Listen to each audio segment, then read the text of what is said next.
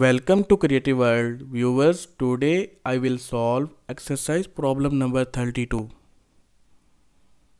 In this scenario, power basic formula voltage multiplied by current will be used, and we also will be using passive sign convention theory. According to this theory, the element with negative power will be considered as power supplier and the element with positive power will be considered as power absorber.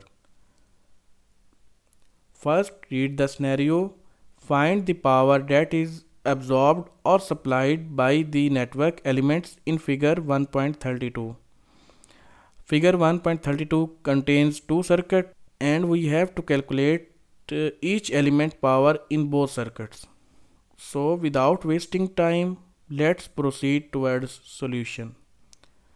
Figure 1.32a, the circuit is redrawn here. Direction of current in this circuit is indicated with blue arrows. Current through this circuit is mentioned 2 ampere and the voltage across each element is also given except current dependent voltage source. Its voltage will be calculated using the value of Ix. Voltage source power can be calculated voltage across this voltage source and current through this voltage source.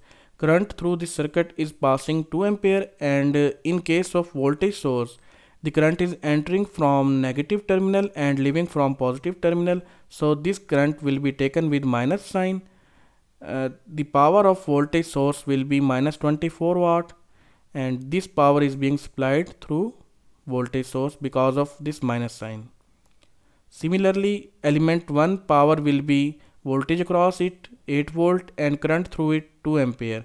In this case, current is entering from positive terminal and leaving from negative terminal, so this current will be taken with positive sign. So the element 1 power will be 16 watt and this power is being absorbed by element 1. Before the calculation of power of this current dependent voltage source, first we have to calculate the voltage across this source, which are 2 multiplied by Ix and Ix is also 2, so the voltage across this source will be 4 volt. Now we have voltage across this source and current through it, we can calculate its power. Current dependent voltage source power will be 4 voltage across it and the current 2 ampere which is passing through it. In this case, the current is entering from positive terminal and leaving from negative terminal, so this current will be taken with positive sign. So the power of current dependent voltage source will be 8 watt. Voltage source is supplying power because its power is negative. Element 1 and current dependent voltage source are absorbing power. Now the calculations of this circuit can be verified with the help of Telegen's theorem.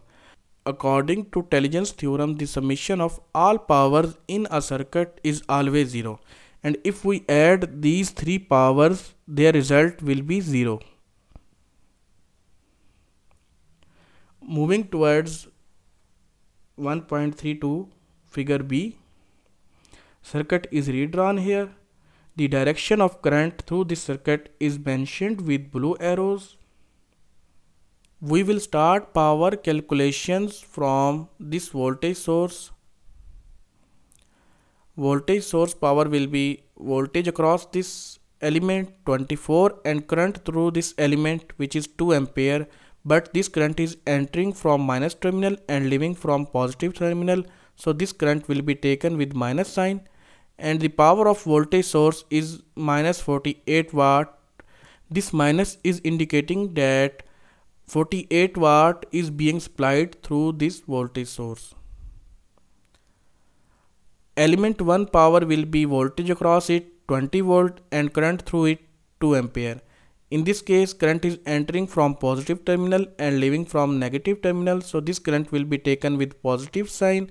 And the power of element 1 will be 40 watt which is being absorbed.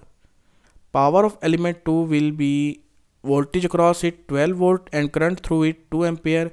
and in this case current is entering from positive terminal and leaving from negative terminal. So this current will be taken with positive sign, and element 2 is absorbing 24 watt.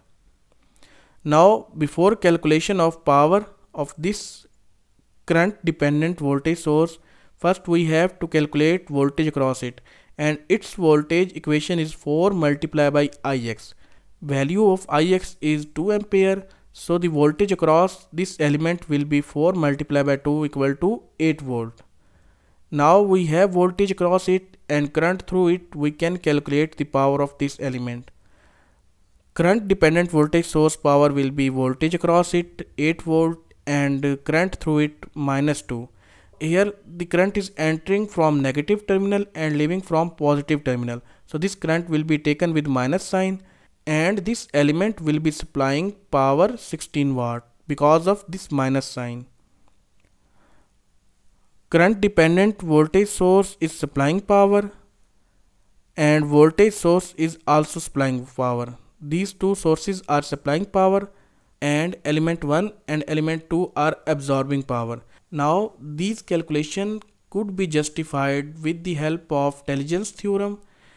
Summation of these four powers will result 0, which justifies the calculation validity. So this was the problem number 32. See you in next video. Thank you.